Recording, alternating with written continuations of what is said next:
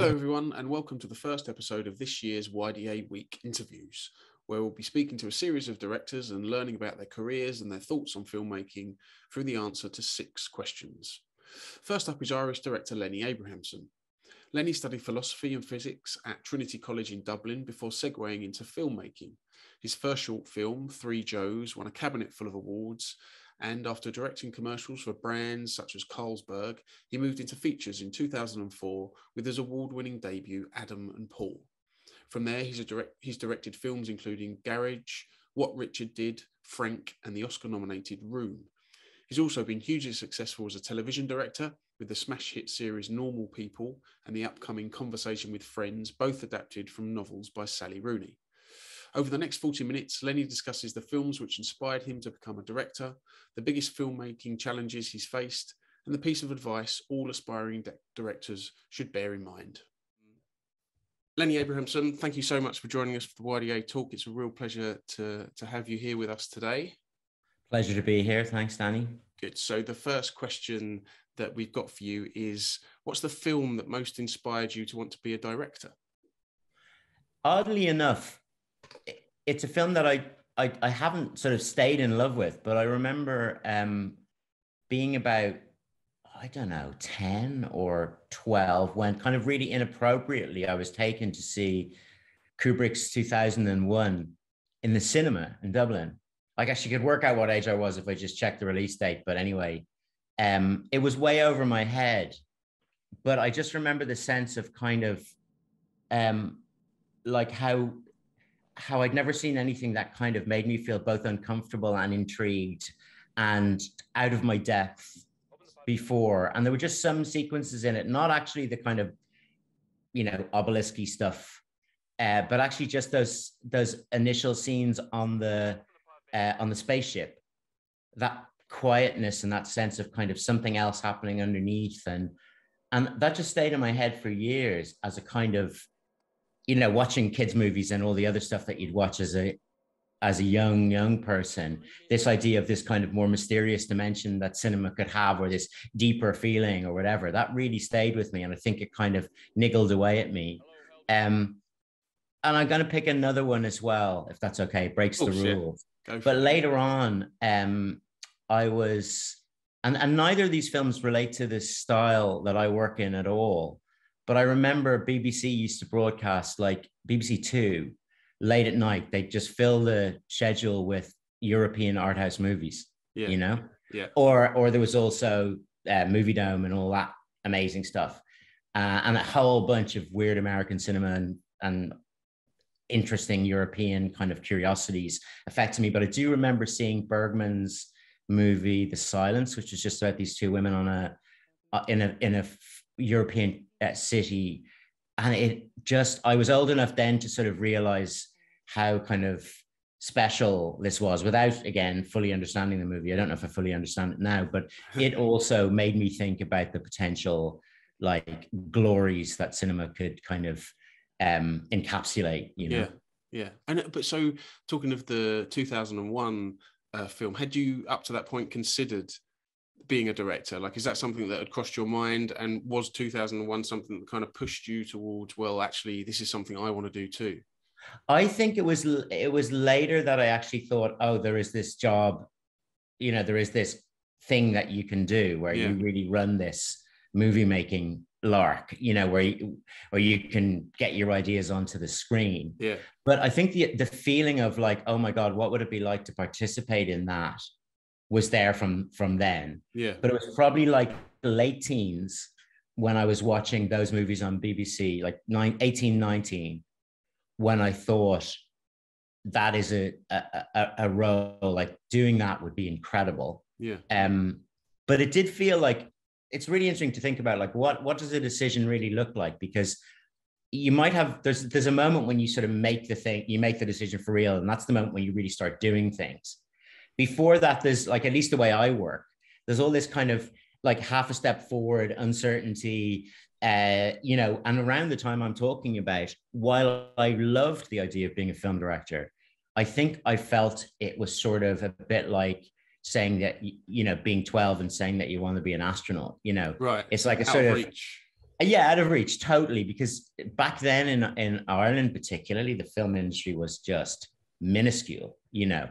And so when you looked into it, you just thought, well, I don't know, between me and this life, there seems to be a massive chasm. And I feel like that maybe isn't so much of an issue for people anymore because, like, I don't know, there are more examples, certainly here. And I think in the UK as well, it's more open and there are routes in and great film schools and all that sort of stuff. But then, so I think the decision to actually do it came later, like to really give it a crack, was I made a short film just when I was leaving college. I studied something else, studied philosophy, but I was still like, had this burning feeling that I kind of understood. This is, I think, what it is, that I kind of, you know, I kind of understood what would be involved, or had a feeling for what made something on screen work the way it did.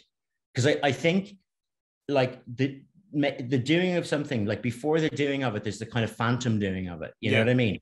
Like you sort of imagine, I felt I could kind of deconstruct this. Like it made sense to me to tell a story in this way. And I found myself in my early 20s thinking about situations that I was in filmically, like thinking about how I would capture them, or what it would be that a camera would allow you to kind of extract, you know. So I think I was kind of oddly like running through the process in my head, but I continued on with my studies in philosophy, and I went to Stanford in the States to do a PhD. And while I was there, I think I really remember sitting where I was living and one night and just going, am I really going to continue with this? Or is there something else that I feel like I just want to do? And that was when I said, you know what, I'm going to chuck this in. Yeah. Yeah. And that was, I suppose in a way, that's the decision that counted, because that's the time I actually did something about it. But there was all this like, you know, like half motions towards it. I'd made a short, I'd been messing around with cameras, I'd done all that, you know, myself and Ed Guiney, who I still work really closely with, Ed Guiney Element Pictures. So behind, you know, The Favorite and like Sebastian Lelio films and just amazing producers.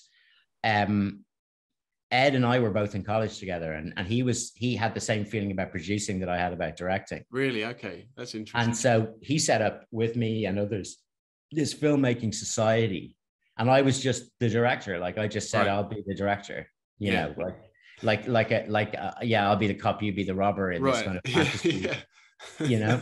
But so there's obviously something in me that really felt like that was the thing. But I feel like the decision, you can only know you've made a decision when you actually sort of start acting on it. Yeah.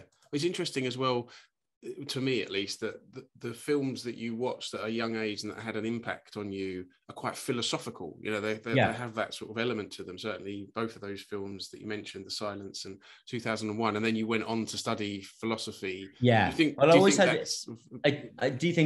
there is that for sure? And but I think what I discovered as I went on was that there's like a strong emotional dimension to what motivates me as well. And that's probably come out more than the other. Ultimately, like, you know, I was thinking as well, another film that I think had a big influence on me was a ridiculously sort of absurd but wonderful film called Leningrad Cowboys Go America. I don't know if you know the movie. I don't know. Like, highly recommend it. It's absolutely, it's by Aki Kaurismäki, who's the greatest Finnish director of all time. And it's a kind of it's a slow Scandinavian slapstick. And that definitely, there's something in what I do, like in Frank or Adam and Paul or in other films, where there is actually a sort of a kind of a poetic slapstick quality, which that's a territory. I think when I saw Leningrad Cowboys, I thought, oh wow, I can see that. I know the impulse that's behind that movie. And that really had an effect on me as well. But and that's not philosophical at all, really. No. But yes, you're right. The movies that really, really, really live with me have this kind of, as a viewer, have that kind of dimension to them. Okay, fantastic. And so moving on to commercials, obviously you certainly at the start of your career were, you know, directed a lot of commercials. And is there one commercial that you particularly admire, either from that time or before you started, or even, you know, after the fact, and something you look back on and think that was a great piece of work? By me or by somebody else? Well, either. I mean, by somebody else, I guess. So let me do to somebody else, much more fun. So there were a bunch of commercials made probably in the mid 90s for Volkswagen that were really, really, really low key. So, you know, there was no music. Yeah. It was just this kind of oblique, like tiny slice of life, but with just that little dimension of enough heightened to just leave you with a feeling of something beautiful and clever having been done. Yeah. And I think, and there was a beautiful Skoda commercial, I remember, where a guy is with a clipboard, I think, walking through a car show that's been set up, and somebody's lowering a Skoda onto a platform, and the guy's going, well, look, you know, no, it's clearly not that car that goes there. You know, it's too good looking. Yeah. And it was just that thing where the audience made the final connection. It's shot like a little movie. The casting is just ever so slightly heightened, but very naturalistic. Yeah. And I realized that I remember seeing those commercials and thinking, I can do that. I don't know if I can do the full glossy thing, but I know tone. I understand how you can make something feel like almost real, but still kind of delicious. Yeah. And I then went on and I made the commercials that I probably liked the most of the ones that I made. I made these little commercials. I made these nice commercials for Carlsberg, you know, probably commercials. Yes, I've seen a few of those. The one with the guy in the flat and the football. Exactly. It's just brilliant. Yeah. And that was in the days when they were like, there was real budget sort of. I know there are still sometimes, but I know it's hard now. Yeah. But generally the budgets were higher. But I made these commercials for the Irish Times, right, where like there's one commercial which you think could be sort of absolutely nothing, but it was just a kid. It's just a mum, you know, cleaning the kitchen while she's still got the Irish Times weekend magazine in her hand on a Monday. Right. And she's cleaning the kitchen with a sandwich. It's like a squished up sandwich. She's rubbing things and just leaving tiny bits of crumbs, right? It's super low key, no music or whatever. And at the end, it just cuts to this kid in the playground opening their lunchbox and taking out a kitchen sponge. And like, it's nothing, but it was really popular because it kind of, it had that same low key, recognition, almost real tone. Yeah. And do you think so? Were those commercials before you started directing, or while you were directing? Yes, I think while I was directing, when I had just started directing, they were around, and they sort of. I remember thinking, yeah, that's really good. And I mean, the commercials, it's so interesting because it's a circle. Like everybody's feeding on everybody else. Something I remember, you know, we used to joke about it. There was a time early doors for me, like where I don't know if I'd even started really making them, where every commercial had like swing and tilt lenses, you know, right. Like half of the frame was slightly soft, and you just go. And what happens is somebody does it for the first time, usually on a very high end commercial. And then that just like, you can see it's like watering a plant. It's like, it filters down. And then the Tesco, eventually it's like a, you know, a little commercial that's has the swing and tilt lenses or whatever. I'm trying to think, when I was a kid, I loved commercials as well. I remember, you know, because that was, and that's a different experience, I think, as well. I don't know how that plays now for people watching in the way that we watch, you know, but then you just waited, you just watched the commercials. It was part of the kind of evening. And I remember some of the Alan Parker commercials that, you know, those classic ones, which were really great. And so there were definitely those influential ones for me. Is there a different approach, do you think, in directing commercials and movies and I mean, do you approach projects in the similar way regardless of what the kind of format or length of those projects are? I mean, yes and no. So I was talking a lot about this at the moment because having done quite a lot of television, or like how that distinction between movies and television has really changed, you know. You know, it used to be you were either a film director or a TV director, and there was a bit of snobbery around that. And similarly around commercials. And now directors move very fluidly between certainly film and television. And there are differences, definitely. but they're not kind of the ones that I would have thought. Back in the day, I would have said, and this is interesting, I think, from a commercials point of view as well.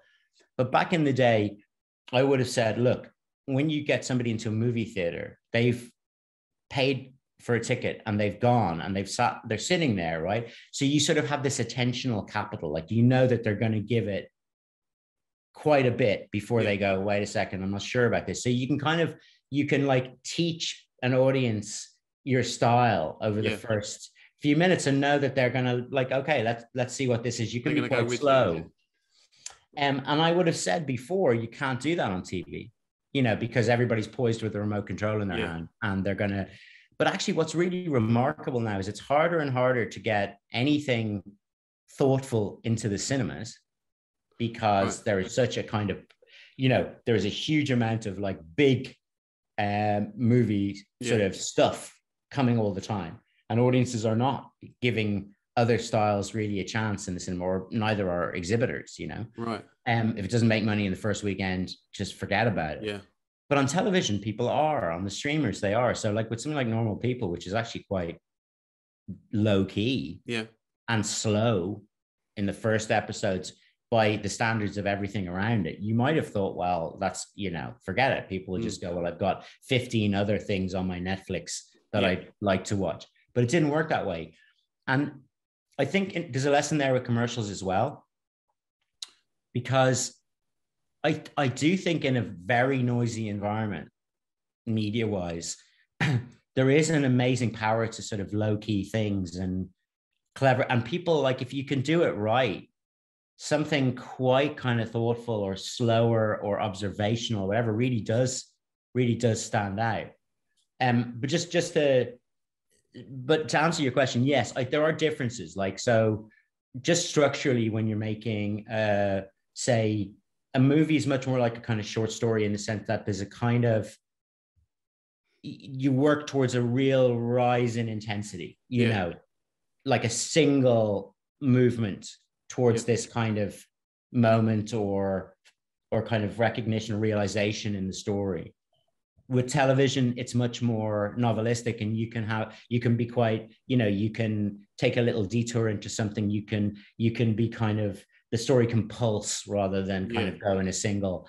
And commercials, I think, are just a kind of, I think commercials, oddly enough, are more like movies in that what you're looking for is this kind of single impact, like this, you know, and that's the nature of it also, is because you are actually, commercials serve a purpose outside of themselves. Yes. Which is that you are trying to say something about a product or a service or a brand. There is this kind of like, what people respond to in commercials is a kind of efficiency and precision. Oddly enough, they price in the idea of selling. Yes. Like, it's not something you have to hide. Yeah. You know what I mean? You know what you're getting from it, don't you? I mean, you know why you're watching it. It's a reason. You know why you're watching it, and then if somebody does that well, you go, okay, that's you know, and that reflects well on the brand as well. Like does the brand insult your intelligence, or does it like give you something good? As a pleasure. I think when I remember watching commercials early on and thinking, it's quite interesting that it's no longer about like the product is a good product. You know, watching like those early Levi's commercials. Yes. You know, you go, it's about, oh, we are bringing you. It's a bit like the old fashioned, you know, this soap powder is sponsoring this show. Yeah. Like, we are bringing you a piece of really pleasurable kind of. Yeah. I mean, I suppose the difference is that, you know, they're brand building versus product selling. You know, that's kind of what, Levi's and those sort of brands are building their brand as much as they are selling their product. So, but it's interesting what you said as well about, so, you know, like the success of Normal People, which was so huge. But it kind of goes back to the commercial you mentioned before, the one for the Irish Times, where it is kind of, it's a slice of life, right? I mean, I guess people, when you gravitated towards the Irish Times one, because it felt like it was something that you may happen to you or to your mum or something. And exactly. Normal people. And actually, because I'm interested in that style of working, I'm interested in how you can I was always interested in how you can do stuff which appears to be nothing, yeah, but is really impactful. yeah, yeah, So like I think there's two ways of behaving as a filmmaker. Like there's obviously a million ways of behaving, but there's one interesting distinction, which is, are you showing off your skill or are you hiding it? yeah, yeah. And so the stuff that I tend to gravitate towards is stuff where you go, it looks like I'm just watching people like saying sort of normal stuff to each other and, Mhm. you know, sitting in chairs and getting on buses and stuff. And yet something about the rhythm or the focus or the writing just makes it undeniable. You just have to keep watching it. And I've always been really interested in that. And how little that. Yeah. And I think I've got a kind of like puritanical streak in me or something like that. Like I don't like to see loads of shit thrown at the screen. Yeah. I feel like there's a deep inefficiency and it's sort of like, no, how like precise and tiny can this be and still do what you need it to do? But it's the characters, right? I mean, certainly with normal people and a lot of your work, the characters are the key. That's what's being thrown at the screen. It's who they are and how it's who they are. Exactly. And having faith in an audience that will be compelling. Yes, absolutely. Okay, so let's move on to the third thing. So the person in the industry that you most look up to and why that is. Oh my God, it's such a tricky one.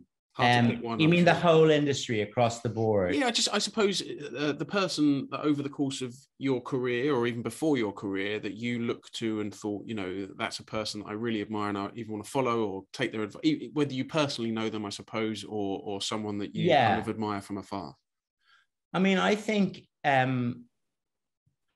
like probably there are a couple of different people. Like there's an exec actually that I really love working with. There are two execs, I'm going to say, if that's okay. And then I'm going to give you some filmmaker people as well. Sure. I know it's supposed to be one person, but I couldn't narrow it down.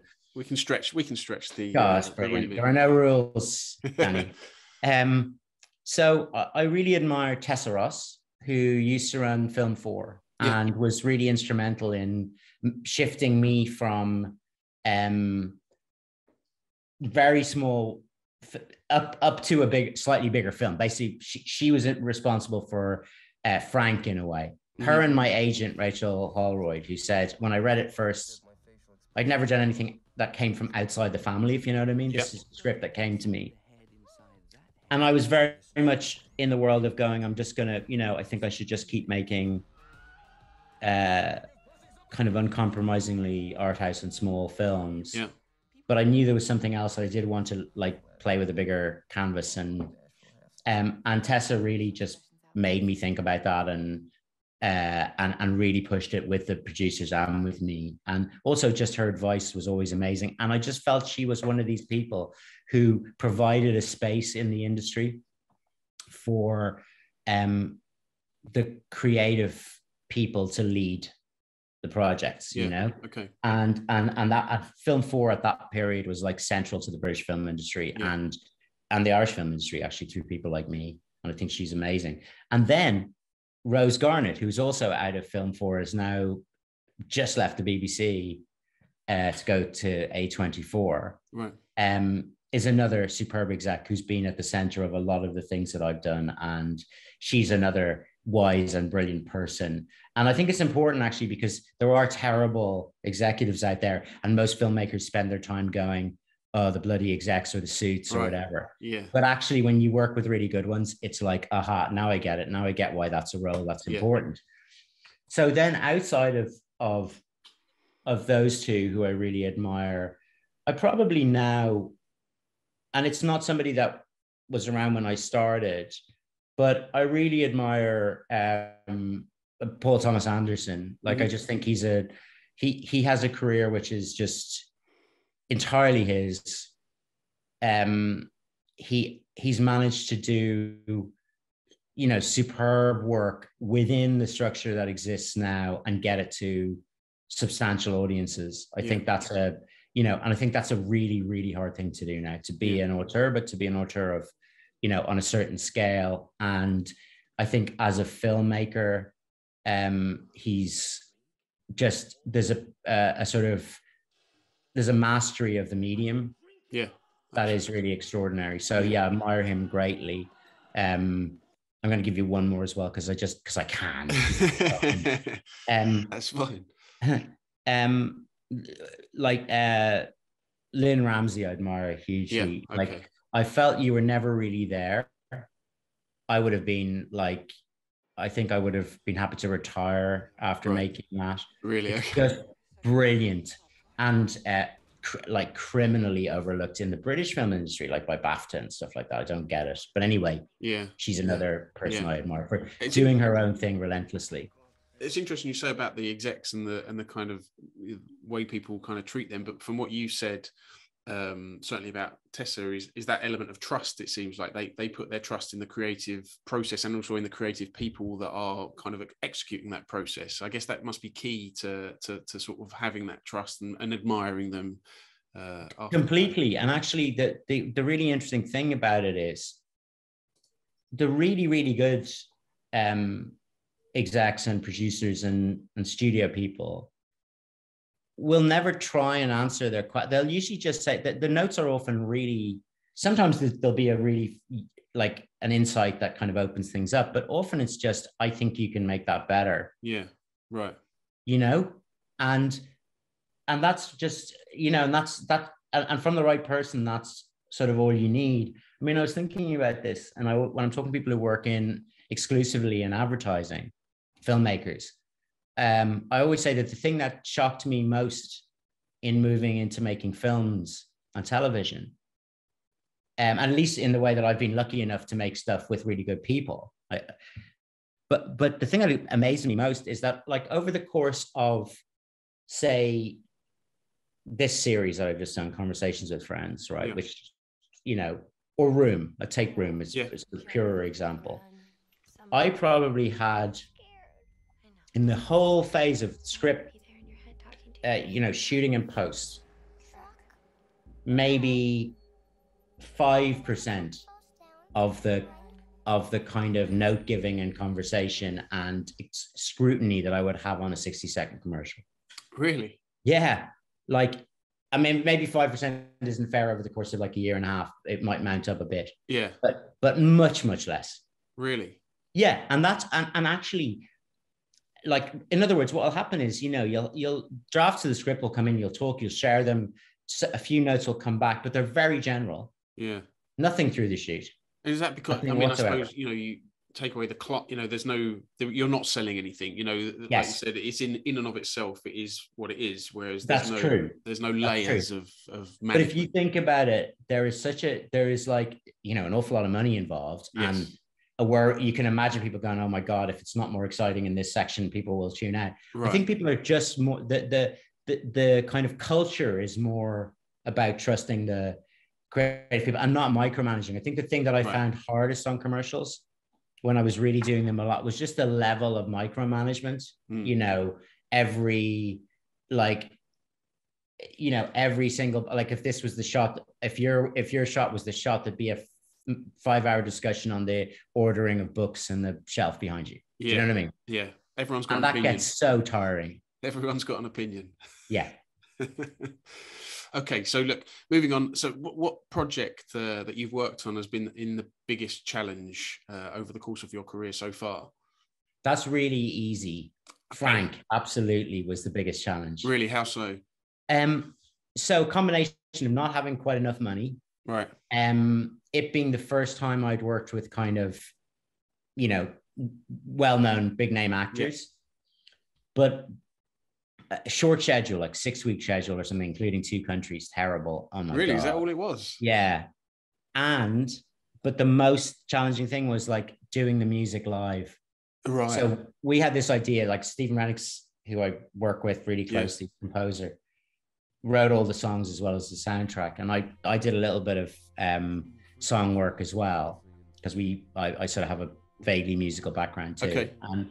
And mostly lyrics and stuff. Mm-hmm. And it was great fun, especially in the early phases where we were in studio with other musicians that we knew and messing and finding a voice for that odd band that was both But trying to solve that problem, how do you have a band which is its USP, its function in the story is to be shit, sort of, right? Yeah. But not quite, actually. You sort of go, oh my God, it's next door to being genius. And if they could just go a little bit more. So you have to, that's a hard spot to find. Yeah. Think about all the band movies, Yeah. It's really hard. So you have to write a whole album's worth of stuff for that band. And then we were determined, because when you see movies on bands, and everybody's miming, it just looks so fake. You just don't believe it. Yes. So we wanted to cast actors who could play and then write the music around how well they could play and what instruments. Okay. So while you're hurtling towards production and your cast is changing and you're going, oh, fuck, we don't have nobody can play the sax anymore. Scrap those. And then getting the actors over, trying to work out how good they are. And then on the day, it's tough enough to make a movie, but we're basically making a movie and a kind of live album at the same time. Yeah. So we but only one sound department running normal location sound and a big, 24 track setup. And it was just, and then managing the, under that kind of pressure, managing the kind of chaos of a shoot. And I remember we shot in Albuquerque in New Mexico. We created a feeling of South by Southwest. And I just remember filming the last scene where they play in this dive bar and John walks away and Frank and the band are back together again. And as the time went on that day and as we were getting more and more squeezed, I remember thinking to myself, I think I might be about to have a heart attack. I thought to myself, really? I just can't, this is too much. And there was definitely, everybody was quite tense. There was lots of, but we got it. But I do feel like it took years off my life. And there's sometimes, I love it and I love doing it.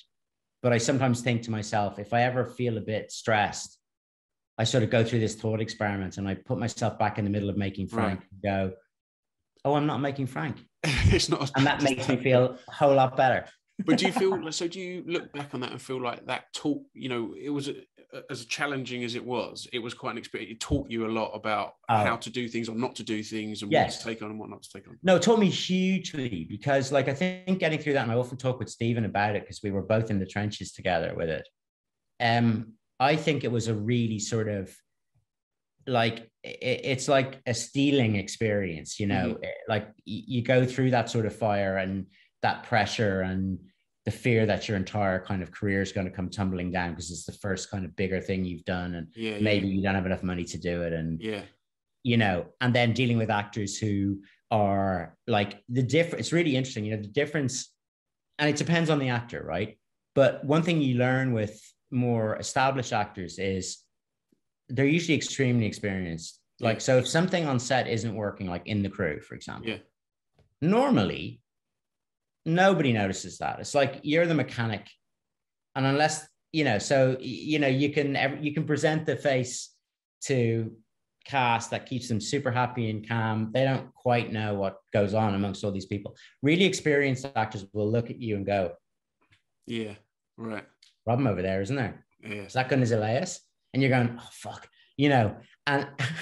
and when you're so relatively young and it's your first time, you're going, "Oh, please God, don't," and the other thing I think is just, when you're dealing with people who have really strong creative opinions and they're not always great. Sometimes they're brilliant, but sometimes they're not. And when they're not, you have to say no. And that's just, I think I learned, I grew up making Frank, and so much of my kind of approach to being on the floor and working with cast and the politics of how you handle this kind of machine, I kind of learned in doing, and I wouldn't change it. I love the movie. It's just that it was just such a hard thing to do. Yeah.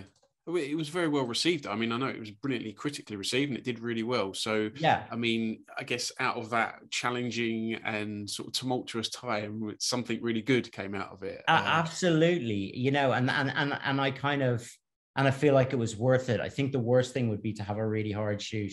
Yeah. And then go, but no, and then there were really happy and pleasurable moments. It's just that I feel like the level of budget and time, given the things we were trying to achieve, made it like just a sort of a salt course. Yeah.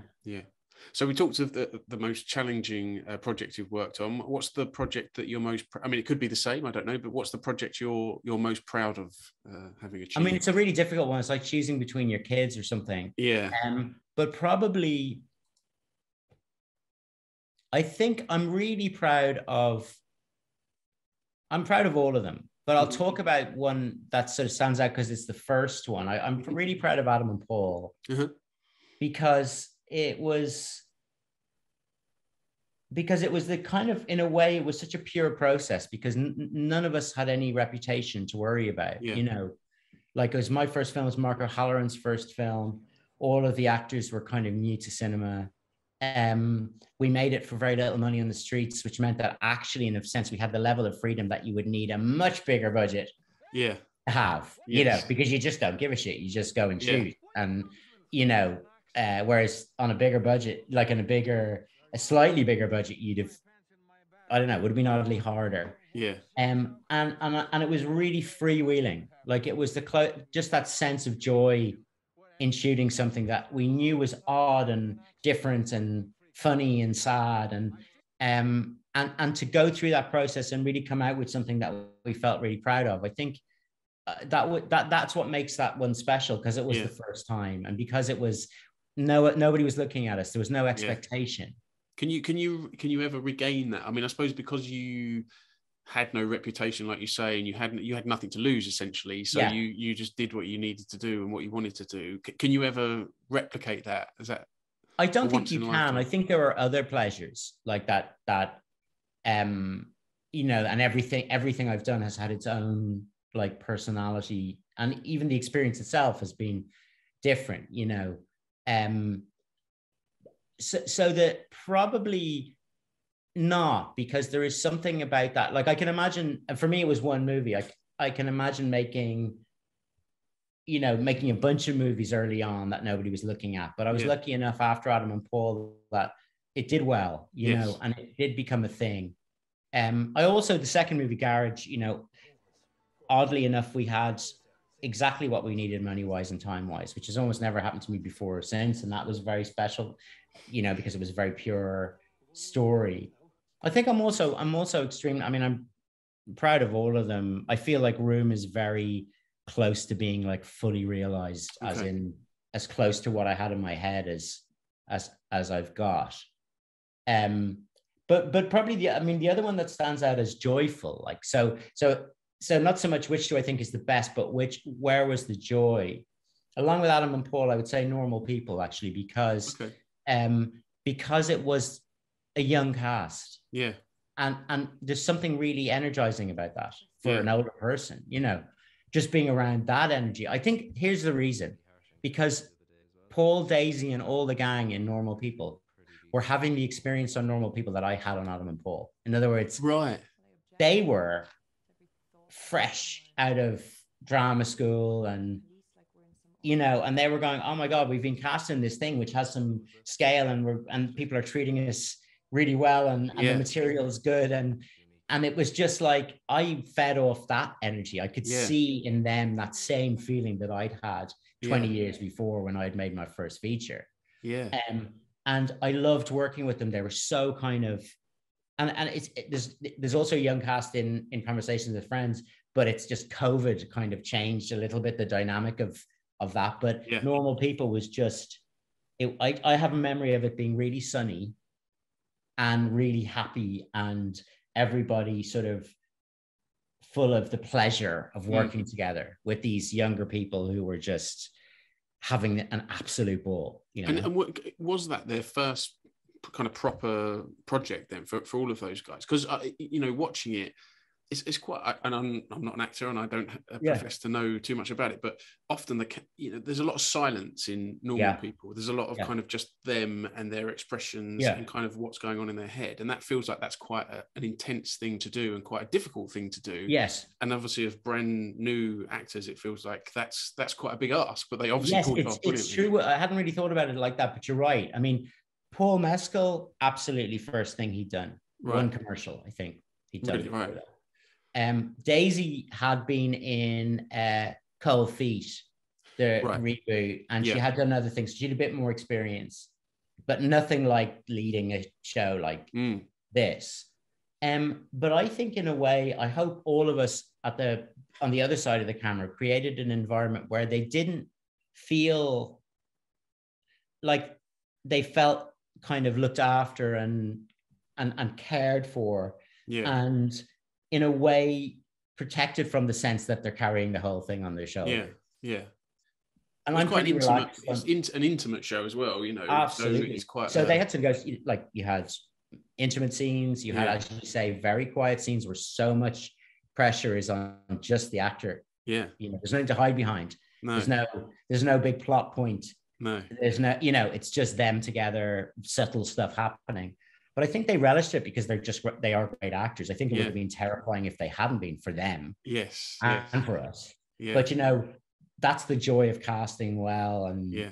amazing casting director Louise Kiley and Karen Scully, and people who we just found actors that were like, oh, these are great actors. It's just nobody's used them yet. Yeah. You know what I mean? Yeah. And I think they have the challenge. Yeah, it paid off for sure. It was such a huge hit, such a great show. So it was crazy. Yeah, brilliant. So look, Lenny, we've kept you long enough. So a final question sure. for you today: what's the one piece of filmmaking advice that you'd want to pass on to kind of an up and coming director? So my piece of advice is, I think there's a fundamental thing that needs to happen when you're on set, and it's a skill and a habit, and it's worth kind of getting into. And I'll describe it like this: when you're prepping something, you know, working on a whatever it is, commercial, short, or film, or whatever, you put in all this effort to construct, to build things. You know, you're talking to the designer, you're casting, you're talking to the DP, you're thinking about how you want to shoot and what sort of style of camera movement or no camera movement, all of this, right? And you're choosing locations, and you're drawing and you're doing all that, right? Yeah. And the thing that can happen on set is that all of that construction is in your head. And then when you call action and you're watching it, there's a real danger that all you do then is kind of tick off the predetermined things you need. Right. Yeah, this is how it should look. Yeah, I have it in the storyboard. She walks from here to here. Then that's right. Yeah, cut. I'm happy with that. Right. Yeah. And actually, for me, the trick is, once I'm on the floor and I'm watching it, and actually from rehearsal, you know, I try to deprofessionalize myself. Okay. Because I think that the real job at that point shifts from the building and the constructing to sort of watching and feeling whether it means at all the thing you think it means. Right. In other words, and whether you believe it. Yeah. So moving away from the mechanical, basically. Moving away from the mechanical and the sort of the film directory expertness. Yeah. Because what's really interesting is, if you see something that doesn't work and you see it on TV, say, everybody from the tinker, the tailor, the candlestick maker, can tell. Yeah. Just go, it's kind of a bit fake, or it's a bit weird. Why would they do that? Right? Everybody can feel it. But the director may well have been sitting on set and so caught up in the storyboard in their head. The process of it, The process of it, and what they already know, and thinking about the next shot and all that they actually forgot to just watch it and say, is it working? Yeah. It's that wood for the trees sort of. It's the wood for the trees. Absolutely that. And so what my advice to directors is to learn how to watch and listen.